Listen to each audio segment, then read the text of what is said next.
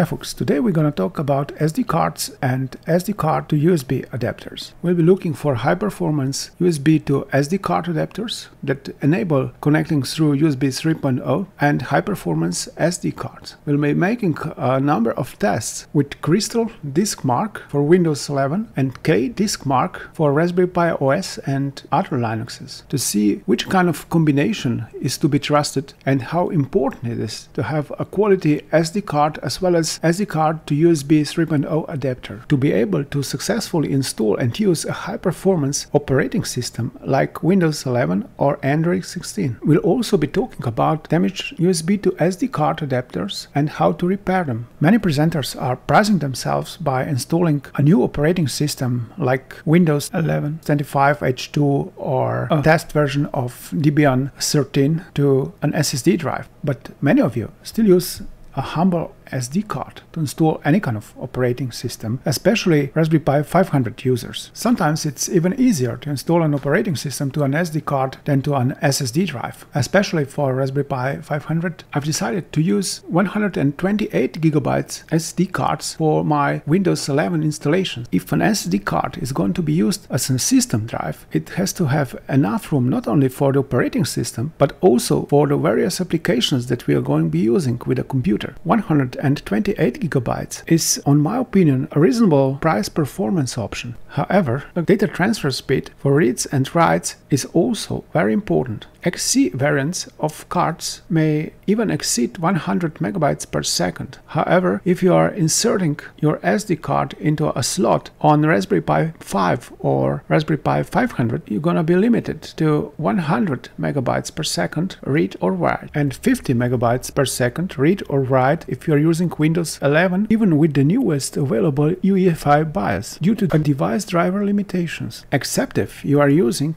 an SD card to USB 3.0 adapter, where the only limitation is the speed of USB 3.0 bus, that is about 500 MB per second, read or write. I've used two SD cards of different makes that had the same read and write speed, USH 1 and V10 markings. Surprisingly, one of the cards outperformed. I've tested it numerous of times and it could even reach about 90 MB per second with burst writes, but sparse writes were slow, only about 10 MB per second, and this is why it probably got its rating. But the first card was much less capable. Its burst writes were terribly slow, especially if done with more than one thread. They got just around 5 MB per second, which is surprising and alarming at the same time, because it actually means that the speed rating for writing may not be very accurate. Therefore, quite significant differences may exist between SD cards of different makes. Unfortunately, these differences also heavily influence user experience with running Windows 11 or similar high-performance operating systems. You may also notice that I don't use PCs to help me. Windows 11 has made a large progress on ARM64 architecture. For example, better program library support now enables using Windows on Raspberry Imager to install Windows on an SSD drive or an SD card. Though many presenters still think that they need a classic PC to install certain operating systems to a Raspberry Pi, it's not needed anymore. It suffices to have another Raspberry Pi 5 or Raspberry Pi 4 with Windows 11 24H2 and an appropriate system tool. But if you are using an SD card instead of an SSD drive, a fast quality SD card is a key to unlock this kind of operating system installations. We also need a special USB adapter to connect a micro SD card or an SD card or eMMC drive through a USB port. An adapter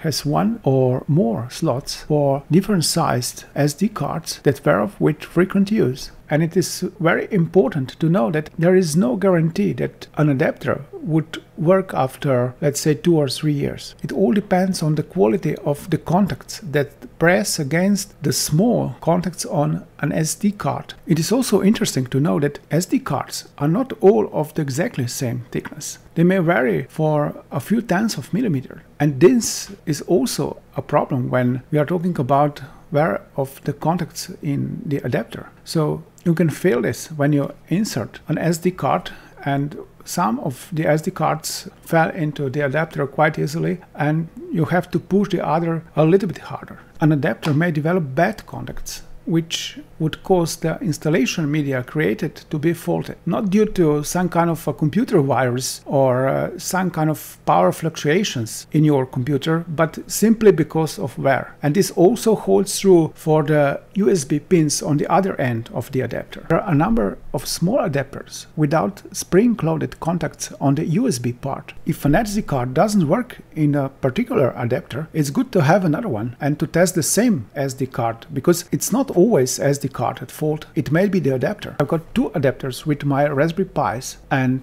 I bought one. Now they're all faulty, so I had to buy another two, which are a little bit more sophisticated. They have two slots, one for regular sized SD cards and specialized eMMC modules, and one for micro SD cards. I've been surprised to find out that one of the new adapters was not performing to the specification. It had a boot time delay and would not connect when the computer was booting. I don't know what a particular reason was, but they were both of the same make, of the same type, so actually identical. One would work normally and the other would underperform. So it's very important when you buy new hardware to test it, to know whether it's working, or maybe you can have it replaced within the warranty period, which is usually 1 year. I've already talked to my seller and they are happy to replace it. We can take an important lesson from here. It's not only important that a device can perform basic operations like copying files, but it must also do the other more sophisticated operations.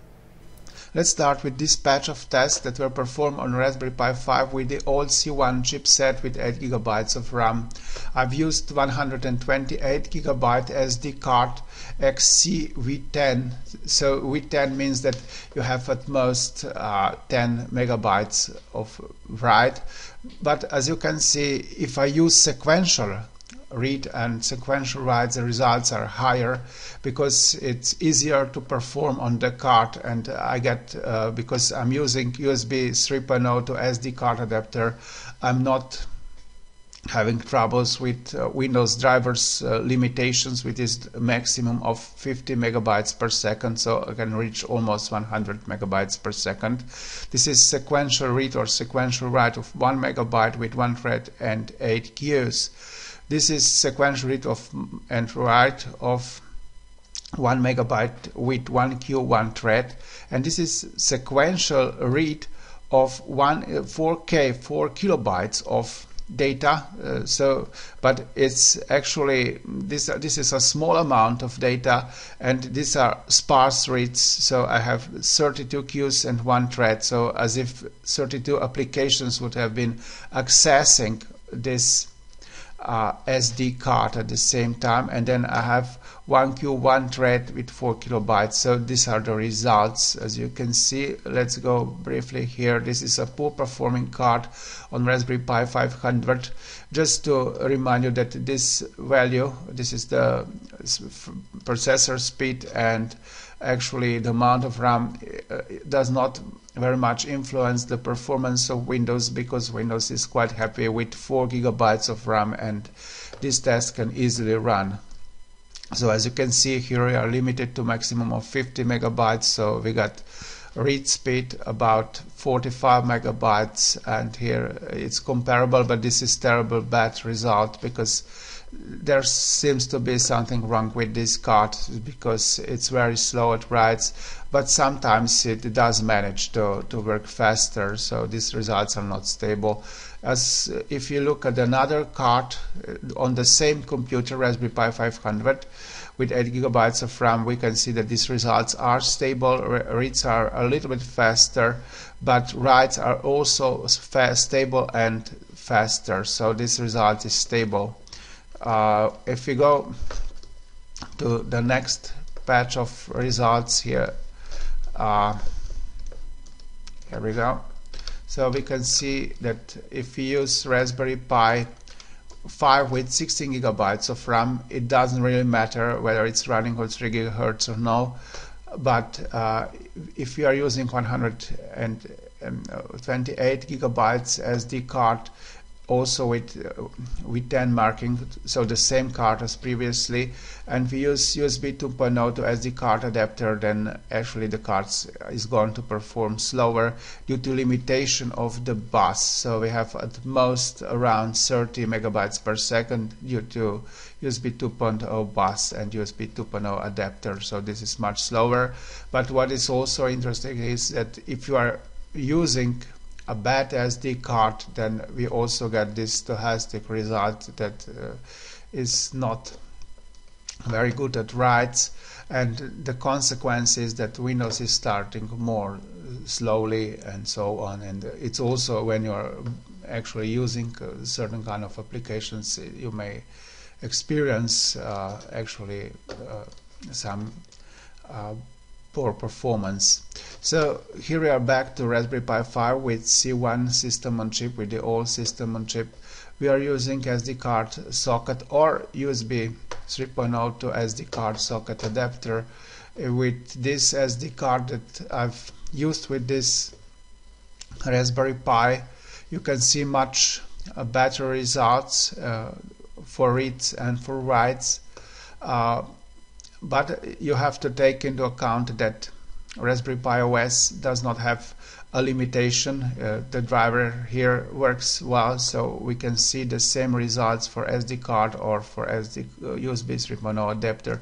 These are only results from one test, just to show approximate values. There were much more tests performed.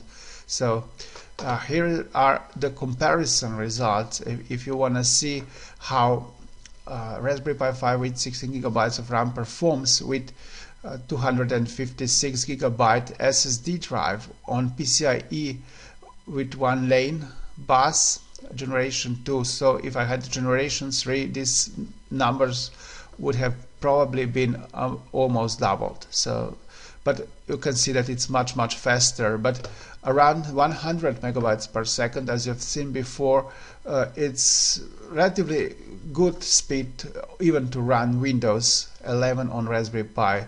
So let's go briefly to this set of results. These are also made with Raspberry Pi with 16 gigabytes of RAM running at 3 gigahertz. As we can see, I've used another SD card with 64 gigabytes of RAM. It's also with 10 class 1. But what we can see here is that actually the reads are faster, writes are comparably fast, but the limitation is USB 2.0 bus again. So this is it. Thank you for watching. If you like this video, please press like and subscribe buttons, and don't forget about the notification bell. See you in the next video. Bye.